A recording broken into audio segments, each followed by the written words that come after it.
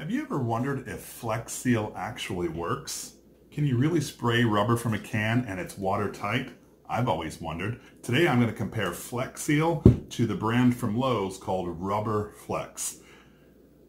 This is Jeff with Jeff Reviews for You, and my channel is dedicated to reviewing mostly as seen on TV items. I review some consumer gadgets, other household items. Once in a while I do a little bit of a DIY just because I like to. If that's something that interests you, I would love it if you would subscribe to my channel and click that bell so you're notified every single time I release a video just like this one. Now, let's put these two items to the test. All right, so let's talk about some of the details. This is a black can of Flex Seal. I actually purchased it from my local Lowe's. It's 14 ounces and it costs right around 13 bucks, $12.98. This is a can of Rubber Flexx, also purchased from Lowe's. It's 15 ounces, so it's 1 ounce more, and it was about 10 bucks. I was actually going to buy this from the store. When I asked, the guy goes, hey, why don't you do this? This stuff is the same stuff, but a little bit cheaper, so give it a try. And I thought, great, because I'm going to do a review video anyway, so why not grab another product?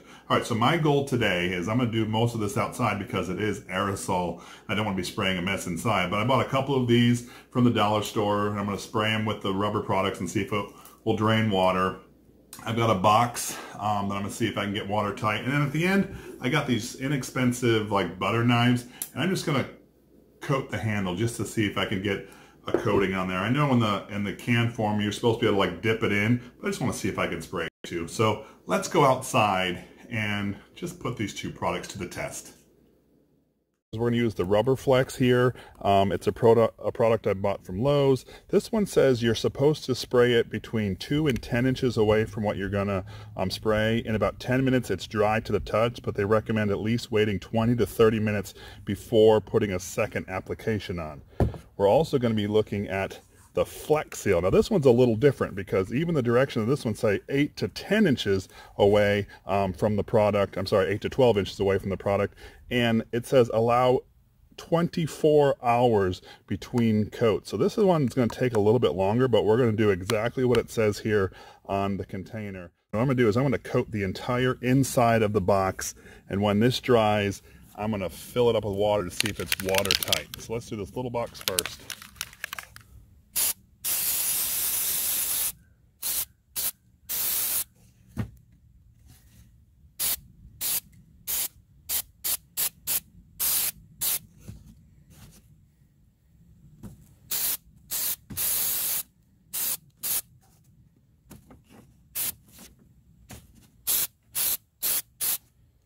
All right, so that's one coat that I've done for this box. I'm gonna let that dry and they'll put a second coat on. Now let's do the other box with the Flex Seal.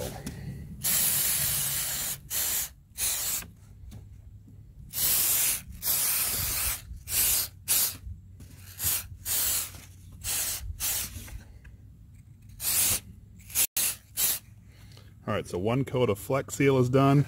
We'll let that dry. We'll come back. This one I'll redo an application in about 30 minutes. This one I'll do another application tomorrow. I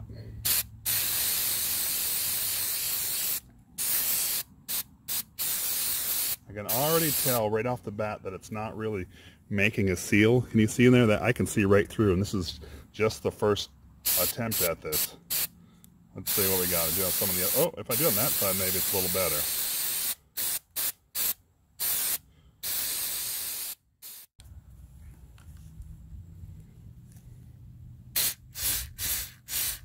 Now this is doing just as bad as that one. Can you see? It's not even connecting. Huh. Well, to be honest with you, that's a complete fail for me. I'm not even getting anything in there.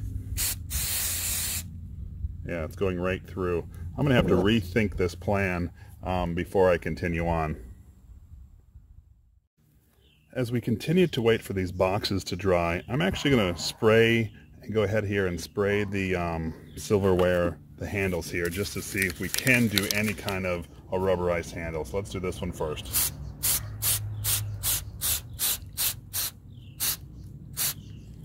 All right, now we'll do the other one.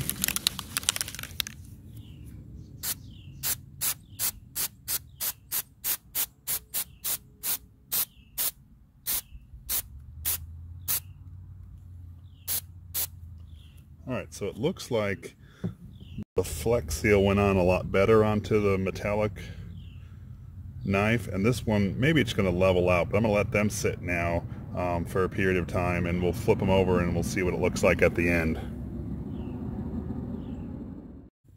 Okay, so it's been 30 minutes. This box right here that had the Rubber Flexx is completely dry to the touch. This one, however, it's still a little tacky here or there. So I'm going to reapply this one, and then I still have to wait until tomorrow to do that one. But I wanted to show you this one is completely dry already, which is pretty impressive. The knives are drying too. They look pretty dry. I'm going to flip them over and spray the other sides, but I wanted to show you this step. Okay, so here's what I came up with for spraying these strainers. Okay, so I've wrapped the inside around the curve with Reynolds wrap as something to hold on to. I'm hoping this really works out because the first attempt I had really failed, but I've stuffed this up in there just in trying to get it. So let's spray it down and see.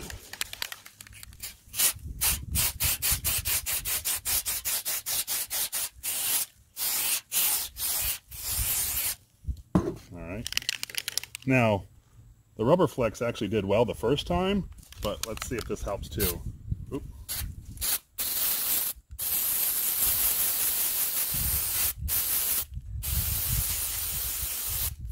One thing that I'm noticing with the Rubber Flexx is that the tip is getting clogged, so I have to clean that out because it's spraying at a weird angle. But let's let these sit now for a day or so, maybe do some reapplications if we can. But I'm not liking the strainer test right now.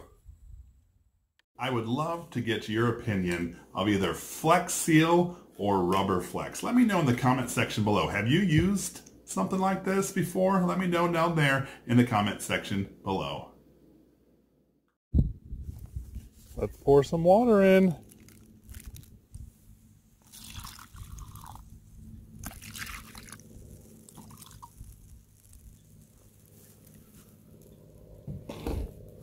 Alright, so I poured some water in, and I can immediately see some leaking out right here. This is the Flex Seal box. Let's pick it up and see what we got.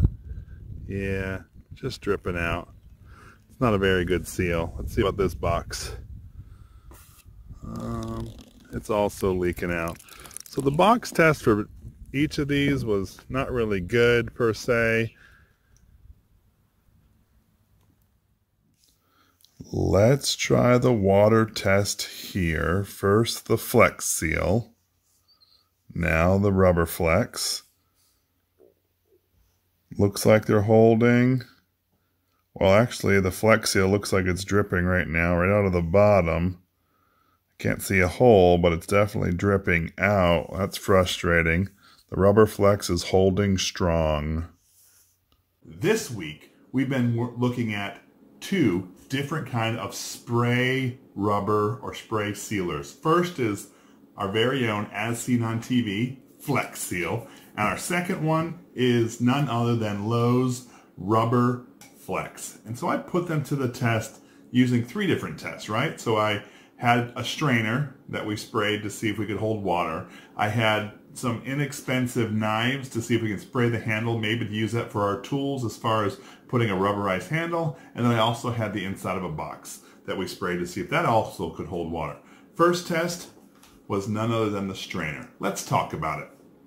When I first went out there, I expected this immediately to bond to the screening and be a simple thing. Sort of happened with the Rubber Flexx. I got a pretty good coating, and I looked at it and I'm like, well, this is definitely going to need a second or maybe even third coat. And I was okay with that. Well, then I got to the Flex Seal, and it just shot right through. It almost like didn't bond at all. And I was like, oh no, this is going to take forever. So then I had to think of some sort of contraption or idea to make sure this bonded, or this rubber bonded to the screen. So then I wrapped inside with aluminum foil on both of them, and then it kind of held up.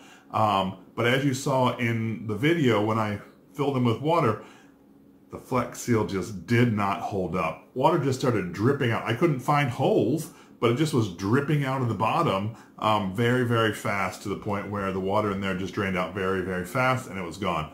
Rubber Flexx here, it dripped a little, but I think that was mainly on the outside where the rubber part wasn't there, but it held the water in there pretty well, and even an hour or so later, the water was still there. So round one definitely is going to go to Rubber Flexx from Lowe's. So that's 1-0 if you're keeping track.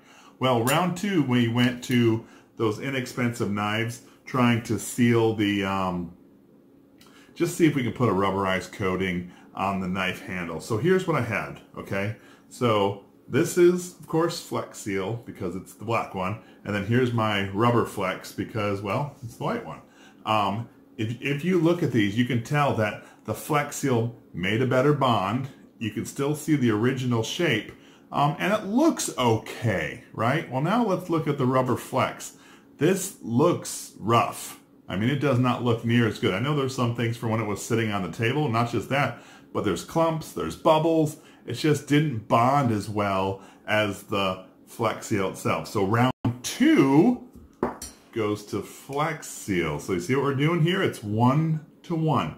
So the tie-breaking round goes to the box. And to be honest with you, neither did very well. I sprayed 2 coats on the inside of these boxes. I did wait an entire day because that's what the Flex Seal said we had to do. And they both leaked. I mean, they both leaked quick. Now, there was one that was leaking quicker than the other, and that was the Flex Seal. When I poured this in, the water just leaked out. And honestly, I looked through the box. I couldn't find where the crack was. Where is this water coming out? Now, I will say the Rubber Flexx box did leak as well, but just didn't leak as fast. And to be honest with you, I was looking at the boxes, and the Flex Seal box was probably a little easier to seal because it didn't have those flaps at the bottom like the one from Rubber Flexx. So round 3 goes to Rubber Flexx, and if you're keeping track, that's 2-1.